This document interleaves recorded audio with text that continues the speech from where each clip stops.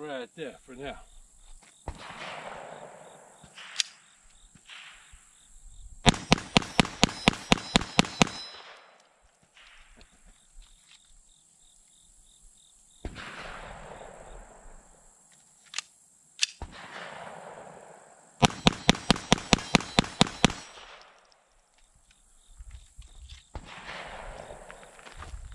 Hello and welcome to Citizen Pew. This is Citizen Pew Commentary, and today we are going to be talking about the Chiappa Arms 1911-22.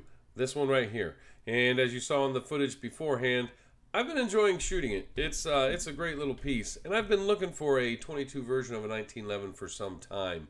And before we get into this, though, let me thank all of my subscribers. Thank you. Thank you for watching this video. If you like the video, please give it a thumbs up. If you're not subscribed to the channel, please consider hitting that subscribe button. All right, so let's talk about this. There are a number of manufacturers out there making 22 versions of 1911s, and I've been wanting one for a while. And this one just happened to show up at a gun store. I gave it a feel, checked out the action. I said, I like it. And the price was right kind of where I was looking at spending. I've seen some of these a lot more expensive. And I said, I'll give it a shot. And I've never owned a Chiappa Firearms product before, and so I was also excited to kind of learn a little bit about the company and how good their products are. And I'll say I'm pretty impressed so far. Before we get into some more footage and some other things, let's go ahead and check out what they say about their product on their website. Bam! We're going to go to my website, of course, and I'm going to go over to the links tab, and I'm going to go down here to Chiappa Firearms. Click on that. It'll take us to the Chiappa Firearm website. We're going to go to handguns. We're going to go to pistol. We're going to go to 1911 22s. And as you can see here, they have a number of different models. Let's see what they have to say. The 1911 is one of America's favorite pistols. The Chiappa Firearms 1911 22, the classic design, can come with all of the features, comfort, and appeal, but chambered in an easy shooting, inexpensive 22 long rifle. These handguns are the same size and have the same controls as a genuine 1911. This makes the Chiappa 1911-22 perfect for serious practicing, target shooting, or plinking. The 1911-22 is available in standard, compact, custom, or two-tone configurations. Each 1911-22 comes with two 10-round magazines. There you go. Now, the particular model I have is this tan model. So let's click on it and go through their specifications. They got their little blurb there again. But here we go. Type of gun. It's a pistol. Caliber 22 long rifle. Action semi-auto. Barrel length is 5 inches. Capacity is 10. Feed in is magazine. Grips is a Hogue rubber grips. Front sight is fixed. Rear sight standard. Safety is manual. Weight 2.1 pounds. Length 8.5 inches or 216 millimeters. Material is alloy. Finish tan. Painted frame and slide. All right, there it is. If you didn't see a clear picture in the shooting of it while I was at the range or with me holding it up. So yeah, let's get back to me. All right, so let me go over a few things here that I've noticed. Like the modern 1911s, it does not have the backstrap safety.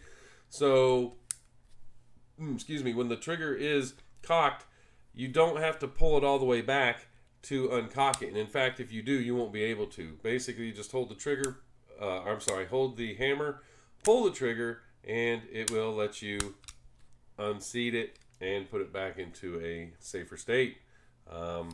It does have a mag lock feature. When the mags are in, it will lock back after the last round has fired. There's a couple other features here I wanted to talk about. It does have a safety right here where you get a little key. You can turn it when the two red dots are aligned. It is in fire mode. If you turn it and they're not aligned, then it'll be in a safe mode and you'll have to put the key on there to work it again. It also has a normal kind of 1911 safety right there that you can put up. And if it's down, just like a normal 1911, you can cock it and the safety goes up and you can keep it in safe with the hammer back. It breaks down a little differently than a traditional 1911. You still have the same kind of thing in the front. You have to push this in, turn this piece here around the barrel, rotate it, and pull it out. And it's a lot longer than the 1911. It takes a little bit to figure out where the sweet spot is to pull it out. And now that I've cleaned it a couple times, I put a little bit of grease on the knuckle parts. It really helps it in the takedown. Other than that, the slide release right here doesn't really interlock into anything inside the gun. It just is to hold the slide back. There's no hole or anything on the barrel or anything like that it has to pop into. No, it just holds the slide back. I do like the grip, the Hogue grip they put on it. It works great for me. I like it. I might actually get one of these for one of my 1911s. So we'll see. I will say after firing it, the rear sight did get loose a little bit. I had to tighten it down, but that was about it. You know what? I got a few other things I wanted to talk about regarding this size of this and how they say it is the same basically size and everything of a 1911. But before I do that, let me go ahead and show you some more footage of me at the range.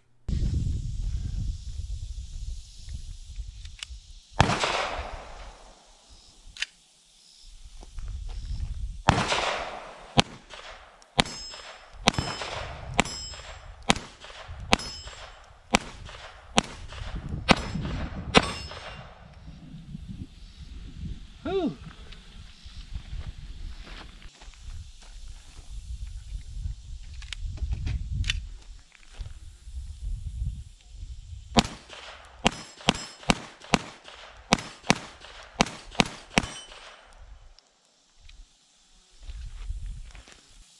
Alright, I'm going to go as fast as I can, see how many times I can hit it.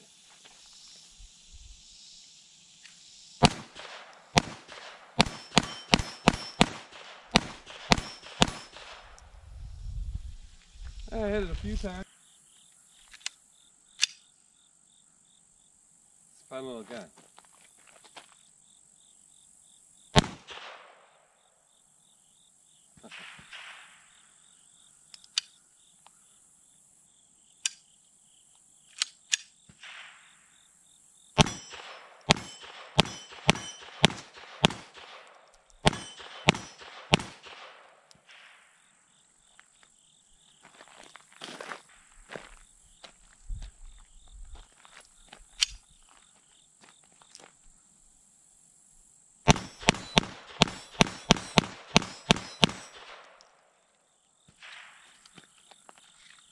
All right, give you a little bit more footage. Like I said, it's a fun little plinker. If you're looking for a 22 plinking pistol, this thing is awesome.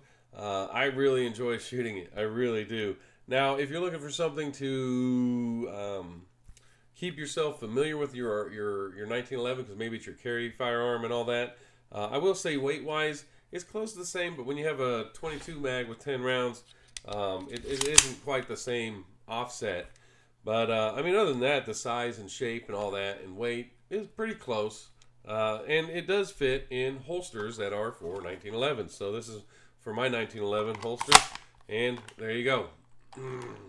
Yeah, a little more wobblier than mine. I don't know if that's just the trigger piece isn't quite the same or not. But here's my leather holster. There you go. Fits in my leather holster too, just like my 1911 does, and fits in there nice and snug. So there is that. Now, while I was at the range, I did have a couple issues with this. I had, let's see here, I had one round misfire, which I'm going to blame that one on the ammunition. It struck it, didn't fire. I pulled it out and then put it back in later, and the second strike, it fired. So I wasn't too worried about that. I did have the second mag, I think, we had a misfeed. But, we took care of that. And then, honestly, I've put now probably about 300 rounds through it. I haven't had another misfeed issue yet. So I don't know if that was just it breaking in or what.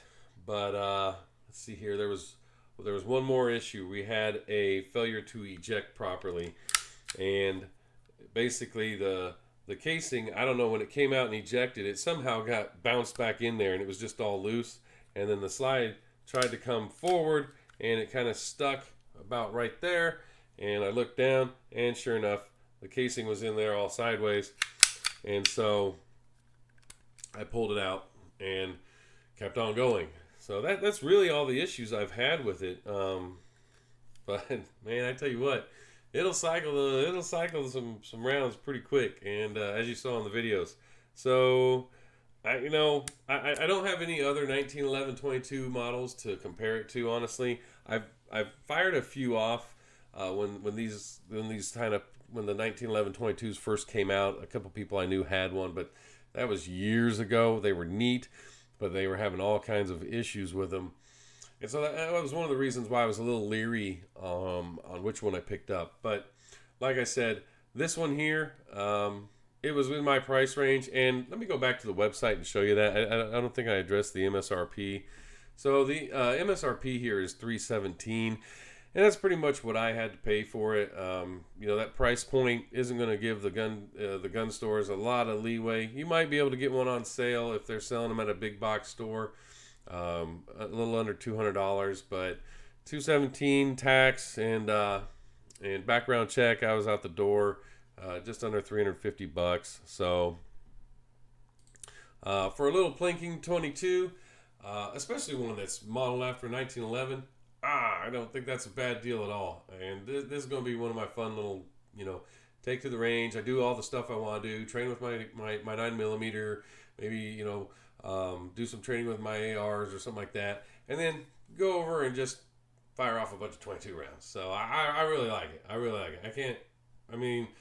Like I said, I think the ammo issues I had was just it wearing in. I didn't have a lot out of 300 rounds. Like I said, one failed eject, and one failed to load. Another than that, a failed round. But that, like I said, I'm gonna put that on the ammunition manufacturer. So. But I tell you what, I shot some CCI. That was the first thing I shot through. 100 rounds of CCI. They went through great, but the failure to feed was through the CCI. But like I said, that wasn't ammo related. That was probably just, it didn't hit the ramp or something like that, or maybe the magazine was breaking in. But it happened pretty early in it, and then like the rest, the majority of the rounds went through no problem.